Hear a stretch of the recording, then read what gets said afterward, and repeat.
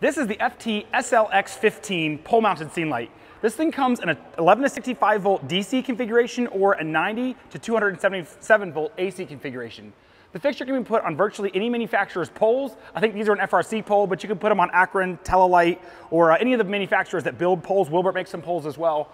The fixture itself comes in spot, flood, or combo optics. This particular fixture is a flood optic, 60 degrees, so it'll give you a nice wide beam pattern. If you're looking for more distance from the fixture, you might tighten that up to a combo optic.